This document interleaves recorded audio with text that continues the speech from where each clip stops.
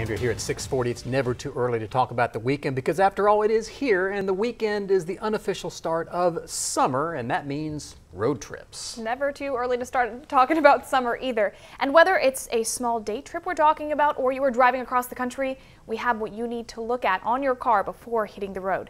Here's our visit to Freddie Kish's Complete Car Care Center for those tips.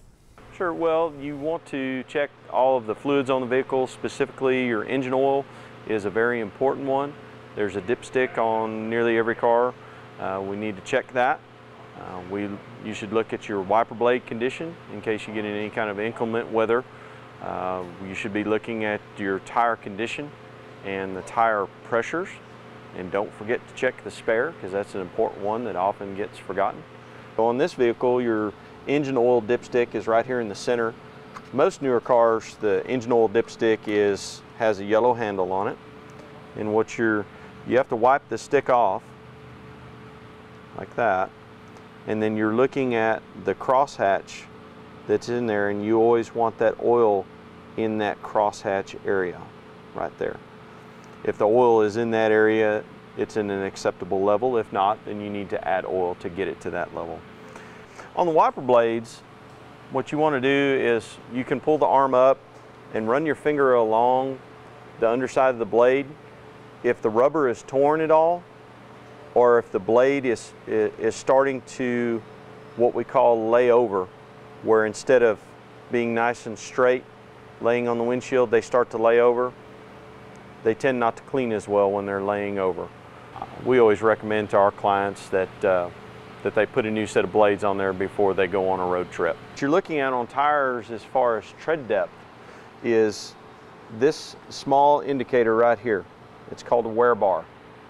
And when that wear bar becomes exposed, the tires need to be replaced. And every manufacturer, regardless of brand, molds a wear bar into the tire. Tires are something, particularly when you're traveling at highway speed, tires are just so important that you have good tires on the car.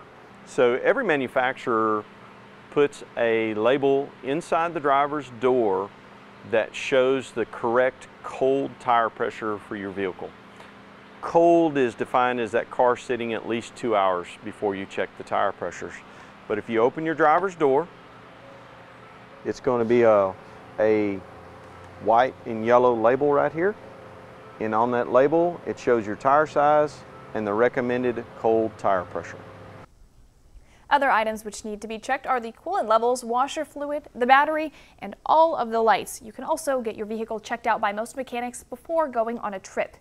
It's also a good idea to have an emergency kit somewhere in the vehicle. A good go kit on something like that, jumper cables is important. In case something happens to the battery and it happens to fail, you've got some jumper cables where you can get the car started. A couple of cans of Fix-A-Flat in case you get a flat tire in an area where you cannot get a quick repair or you can't put your spare on. Those are some good things to have. According to AAA, some other items also suggested to keep in your vehicle are a first aid kit, a flashlight, a basic set of tools, and drinking water and snacks for everyone in the car, including pets. This way you'll be prepared for that next road trip no matter where it takes you. And speaking of road trips, this weekend just sounds like a good time.